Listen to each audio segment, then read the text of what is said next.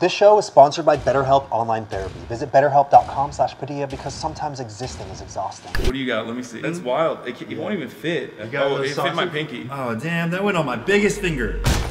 My name's Anthony Padilla, and I spent today with Hasan Piker to uncover the truth about how amassing over 2 million followers on Twitch and becoming the top political pundit of our generation has changed the trajectory of his life, and how nearly everything he does is considered so controversial that entire hate campaigns have been constructed against him. Hello, Hasan! What's going on? You are gaining an average of 1 million followers a year on Twitch. Okay. Right? I don't know. Now, over the past 2 years, each year you've had a high of almost 250,000 concurrent viewers. Why do you think so many people are drawn to watch you? People are not very honest about why things are terrible. Everybody, for the most part, feels a little worse overall year over year. I think a lot of people feel angry. I try to direct their anger at the system rather than individuals and explain to them why they feel the way that they do. Use that anger that you feel towards more productive avenues. Instead of getting f***ing upset at wealth inequality in the system, try to change the system. I have an empathetic worldview that centers around uplifting marginalized people on not only the basis of identity, like whatever kind of marginalization that they experience, but also class, which is something that is devoid from the American conversation most of the time. As long as you are willing to learn, as long as you're willing to change, then you're welcome. I'm going to talk to you and try to educate you. Right. Because I think that is how you change people's minds. And I think I've been relatively successful at, you know, deprogramming a lot of people's like prior confirmations, prior attitudes and beliefs. Do you think this is part of why you are seen as such a controversial figure? Yeah, for sure. This is like centuries of wiring people a certain way. On the one hand, someone can sedate you into thinking like, no, everything is normal, it's the best way. And then on the other hand, you have someone who's like, no, you should be angry at the system. That kind of spoils the game for a lot of people who would rather maintain that stability. There's a concerned effort of like presenting me as more controversial than I actually would be. It's the age-old narrative that you have been able to create, which is socialist, but he's a hypocrite because he has nice things. Like that's unacceptable. It's a poverty cult. It's supposed to be a poverty cult. It's stupid. Can you list some of the controversies that you've been a part of? Oof. I don't know if we have time, but yeah, I know you got to go stream for 12 hours. So yeah, we can just like do a full list. One of my first big controversies was America deserved 9/11. I'm saying it. America deserved 9/11, dude. I'm sure lots of people watching right now are happy to hear that I have someone on the show that said America deserved 9/11. I talked about all this stuff, and that obviously was the reason why I said it's blowback. Like, we funded the same people that did 9/11, and we continue to work with the same people, the government, that played a way more fundamental role in 9/11 than Afghanistan or Iraq. Literally, there was like 8 documentaries, I think, that came out in the 20th anniversary of 9/11 that described all of that. So I had a lot of my friends even that were like, I kind of hated what you had to say back then, but now I totally understand what you were talking about. Why do you think it is that these documentaries can say the exact same thing as you, but not get any blowback? Because they didn't say it in my language. Like, let's be real. I mean, I'm gonna be fair here. Okay? Really, they didn't say America deserved 9/11? No, they didn't. Do you regret using the language? No.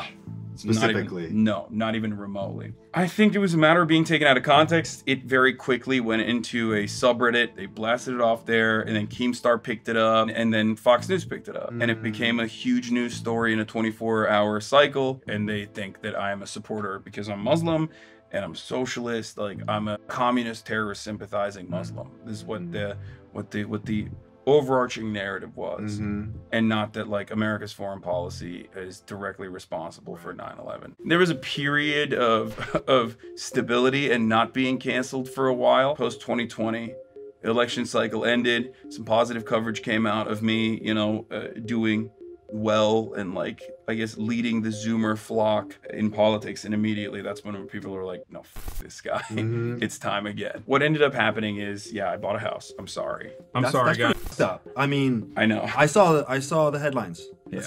The irony, of course, is that like I've been living in the same neighborhood for like 8 years. So instead of renting, I bought a house, and that was deemed unacceptable by people. No one in my community was like, oh man, I'm giving this guy $5 a month. You're mean to tell me that he's buying stuff with that money? No. We wanted you to go fund other people's GoFundMes. Yeah, and it's like, which I do, some public and you know, most private. Now I do it more publicly because I feel kind of gross about it, but like, it's just, you have to do it.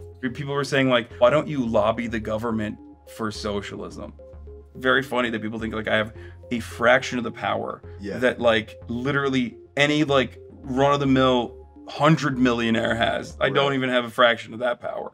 I had a really old, and still have, a really old Toyota Camry, 2010. V6. Damn, you went all the way though. Yeah, so I had that for like 10 years. I'm 30. I want to get a nice car. I have enough money to Midlife crisis age range. Yeah, I wanted to get it before. I wanted to get ahead of that. So, you know, I got a Porsche Taycan. I did it publicly this time because I was like, I gotta do this privately because there's no reason. It's gonna seem like you're trying to hide it. And then they were still mad because last time they were like, he was trying to hide that he had a house, like piece of shit hypocrite. And then they were like, he did this publicly, he's flexing. There is no right way to spend your money. No, really? Absolutely not. It's more so about trying to figure out another new way to be like, I don't like this person. Yeah. Here's how I'm going to justify that. What was your childhood like? I was a nerdy kid. Born in the US, then moved to Turkey pretty quickly. I was in a marabou. It's like a weeboo for Yeah. You know, I would like my hands on anything that was like American, and I would love it. I would like learn about it. What were your favorite American things to get your hands on? Snacks. Oh, yeah. Desserts. Yeah. Oreos. Oreos, the American delicacy. You joke because like you have an abundance of it, but 100%. Like when I came to America for the summers, I would spend every waking moment that I had at Borders. I would sit there and I would read every comic book I could. Because I was like, this is free. No one is stopping me from reading these. I'm the reason. It's not Jeff Bezos. I brought down Barnes & Noble and Borders. Jeff Bezos, I did the product of Hasan Piker. Yeah, I'm his bravest warrior. Canceled. Yeah. What was life like in Turkey? I come from a relatively affluent family, and I did see a shit ton of income inequality, especially when I went to public school in Turkey. I went to school with like the neighborhood gardener's kid. I think that was the first time where I was like, oh damn, this is like kind of fucked up. That you have something that you were just born into? This is just a kid like me, but they're in a situation, it seems like they don't have all the cool stuff that I can have. That definitely, you know, impacted my perspective a little bit. But other than that, I mean, it was all right. Turkey was fine. I spent most of my time drawing, playing video games. Do you still draw? No. I gave it up because my dad was like, you need to become a doctor or an engineer or a lawyer. This drawing stuff is great, but you can't make money doing it. He wanted me to pursue my passion while also simultaneously telling me that like, but like you also need to make a living. You'll starve. That's what I did. I focused on, you know, I focused on getting a degree, and now I stream on Twitch, so it doesn't even matter. What first drew you to politics? You live on that side of the planet. You're constantly paying attention to what America's doing because America's actions in the Middle East impact your life. It was for survival, first and foremost. And I think that's why a lot of people pay attention to me on an international level, because I'm covering American politics from the point of view of someone who didn't grow up here. I was definitely bullied a lot. When we were growing up, being a nerd wasn't like super cool, right? No. It wasn't. Now it is. Now you're like, you got like kids on TikTok who are jacked as they're like, yeah, I'm a nerd. No, I remember secretly talking about Pokemon with my friends in elementary school because the other kids would look at me weird and you know, shun me otherwise. It was not like a sick thing. So then imagine being that, but in Turkey, where they have no frame of reference even. They just like looked at me like I was just some weirdo. I was kind of bigger. I wasn't as big as I am now, so I was always worried. And I think people saw that, or like bullies saw that, and were like, I'm gonna capitalize on that insecurity. I'm gonna take down like a big guy. How do you think bullying has shaped who you are now? It taught me that it's the reason why they're doing it is because they are deeply flawed. Did you see that when you were young? I think I saw it when I got older. I realized looking back that it was their own personal insecurities. Growing up, you also always questioned authority. Was that something that was instilled within you? Is that something that developed? I kept going with the streak I had in me of like not wanting to live under the oppressive thumb of my parents. Even though they gave you the privileged life that you 100%. Yeah, yeah, exactly. I think that there was like flaws in their parenting, obviously, that I recognize now. They wouldn't let me be on MSN Messenger because they thought like a pedophile would, you know, steal me. Can't even communicate with my friends. Like, this sucks. Yeah. They wouldn't let me play online games, so I had to like find ways around that. Of course, growing under the Erdogan regime's inception in Turkey, you know, a 20+ year long regime now, I realized like, oh shit, this sucks. Like, I do not like conservatism at all. I despise it. Came to the United States in 2009 to go to college. I wanted to go to Miami because it's nice weather and I wanted to party. So I went to the University of Miami for a year, living like this sheltered life with my family to like being 18 years old and being treated as an adult because you're in college. Developed an unhealthy attitude about alcohol. I was a promoter in Miami, University of Miami. I promoted for nightclubs there. It was just like a way for me to be able to go to nightclubs and drink for free. These were not nightclubs, and they were plus 18 avenues, ventures, allegedly. Oh, because you were 18. Holy you were not the 18-year-old that did not get the 18-year-olds to not go to the clubs. Yes, exactly. How did your experience in the US compare to your expectations? Because the freedom, the abundance, like everything was great. You know, I'm a degenerate, I'm a hedonist. It was awesome on all of those avenues. And then I became an adult.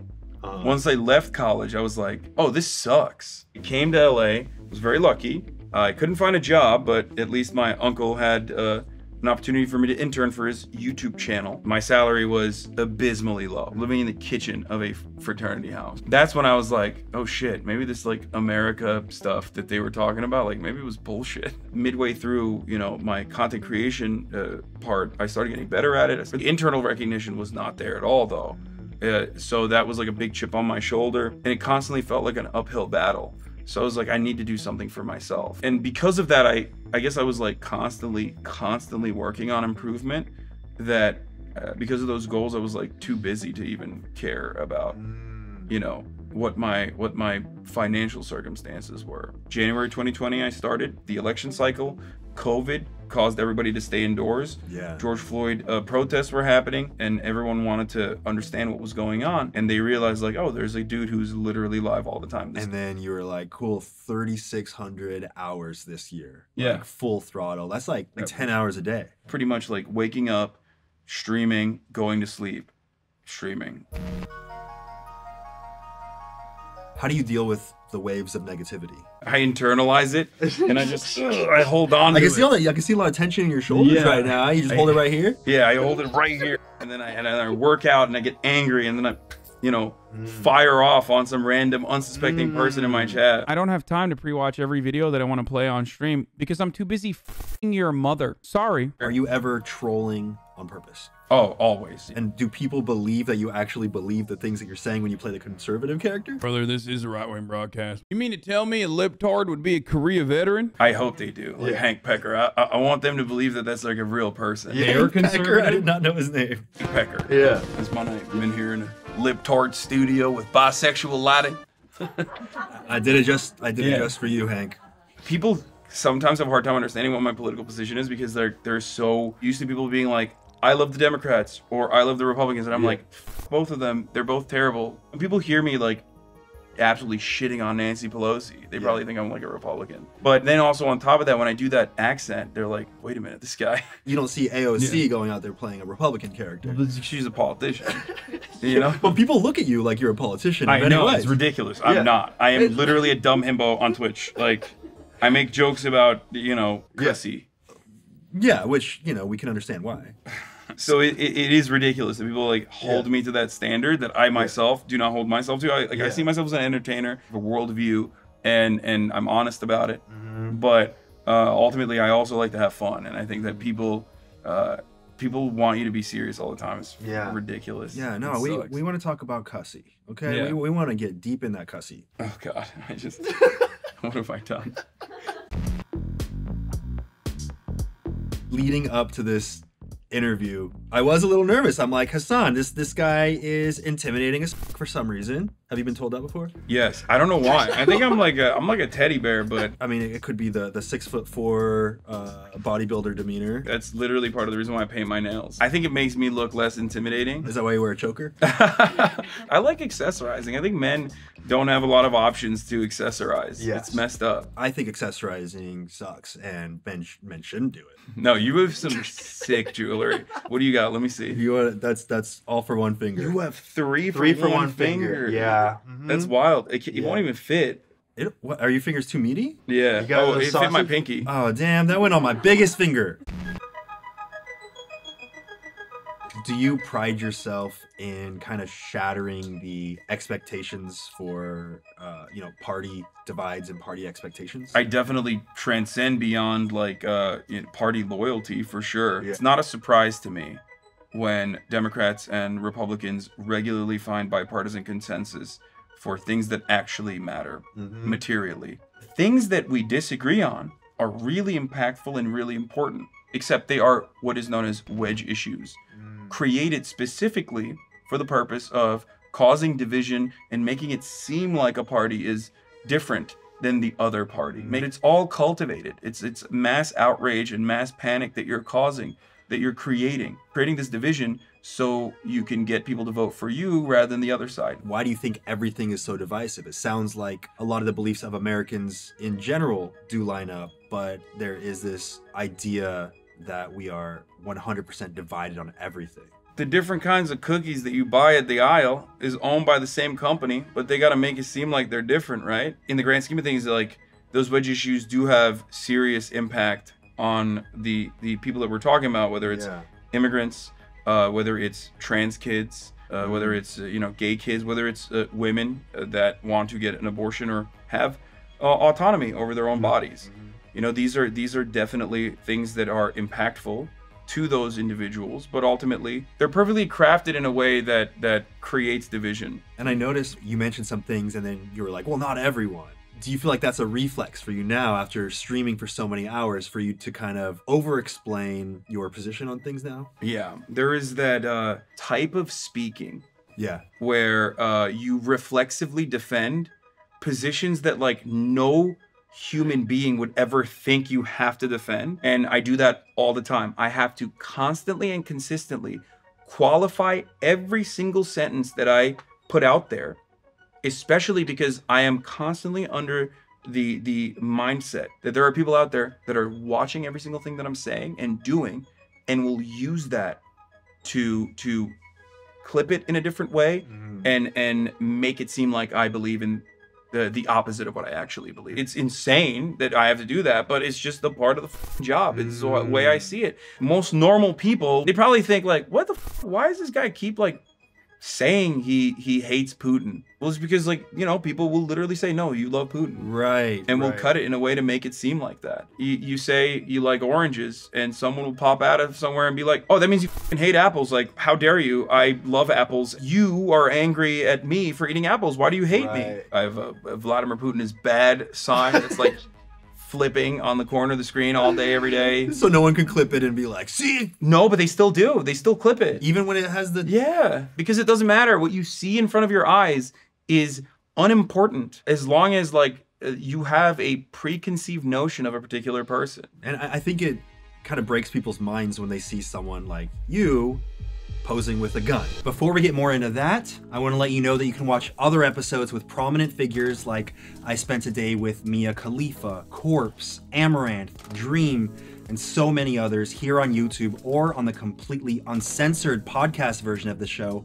by clicking the link down in the description below. And I'd also like to thank Honey for sponsoring this episode and supporting us in continuing to improve this series. Honey is the free browser extension that scours the internet for promo codes and applies the best one that it finds to your cart so you don't have to stare at that empty discount code box every time you're at checkout, because if Honey finds a coupon that works, a Honey button drops down and all you have to do is click apply coupon. And Honey supports over 30,000 stores online, ranging from tech to popular fashion brands and food delivery. Honey has personally saved me a ton of money when I venture into my online buying trance, including the new shoes Hasan and I will be wearing on our way to Himbo Haven. Again, Honey is free and it installs in just a few seconds, so if you want to do yourself a solid and also support this series, get honey for free at joinhoney.com/Padilla. Again, it's free.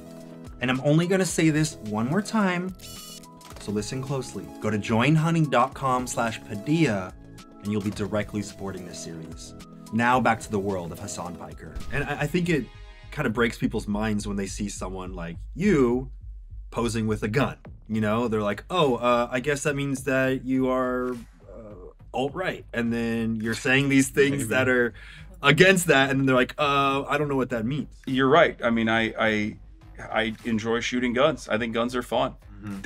But they're murder weapons. That's the only purpose of a gun, is to murder. We got to dispel this notion that like liberals don't like guns. I think liberals like guns too. It's just like America. We have more guns than we have people. Yeah. It's crazy out here. It's bananas. They should definitely stop that. Put the toothpaste back in the tube. It's very hard to do. I tried it. We got to do it. We got to figure it out. And it goes back to, again, our lack of community and our alienation from our labor and our alienation from one another. The only type of cultural signifier that we have is our commodity consumption.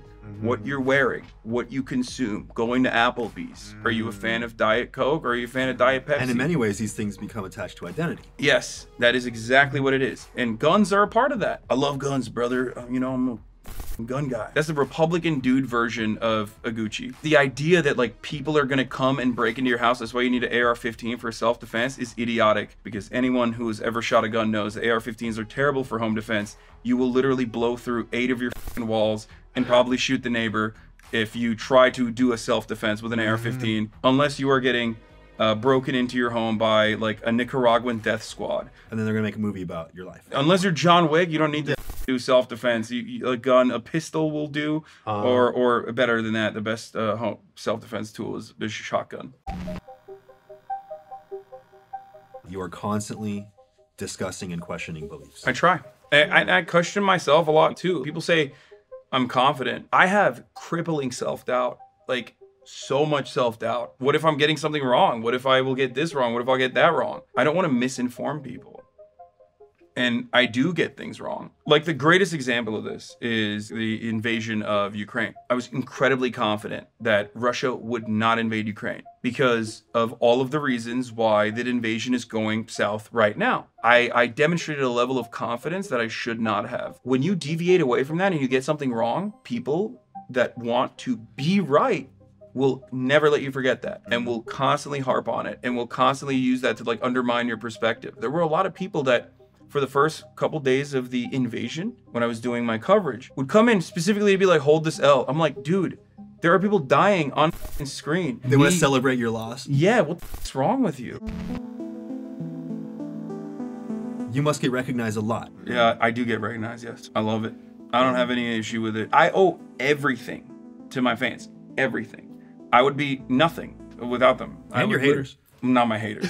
They can rot in hell. Okay? They get you views. No. I don't want their views. That's the one thing I realize, is that if you're constantly on the internet, a lot of your interactions are unfortunately painted by those people that can swarm a comment section, make you think, oh man, I wonder how many other people now feel this way about me, even though it's completely untrue. And then I go outside and then I meet people and I talk to them. And then I remember again, like, oh no, these people on the internet are not real people. But ultimately, I just got to maintain that attitude always. And think about, you know, the real world. And in the real world, either A, no one gives a shit, or B, if they do, they're usually very positive. Never had a negative interaction with someone in the real world. I mean, I hope that doesn't change, but when you reach a certain size, you do have the opportunity to make changes in people's lives. And it's something that I often take for granted or forget about, but it's awesome to see it in real life in public. That's what makes it worth it. What's next for Hasan? Is there anything you can hint? Just what I've been doing, honestly.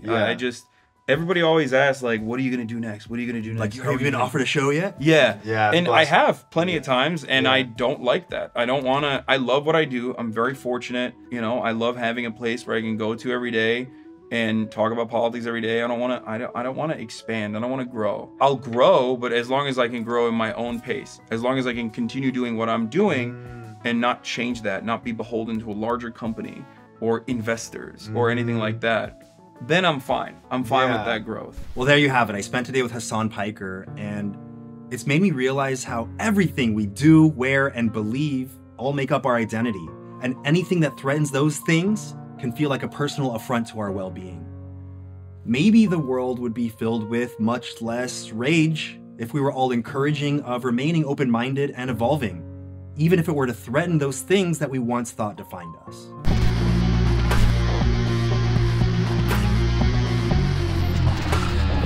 That's my favorite thing, is like when people are like, you're a product of nepotism. It's like, yes, I am. I recognize it. And I talk about it regularly. Dude, nobody would watch you if you're not hot. I'm like, I like how they can't help but compliment you while they're trying to criticize you. Yeah, they'll be like, oh, dude, you're so successful. You're so fucking hot and successful. Like, thanks. I mean, I do recognize that I'm like an incredibly fortunate person. And incredibly handsome. Well, I don't think so, but thank you. That's nice of you to say. Hey, you know, from one himbo to another, I gotta lay it down. Thank you. Yeah. Hit it.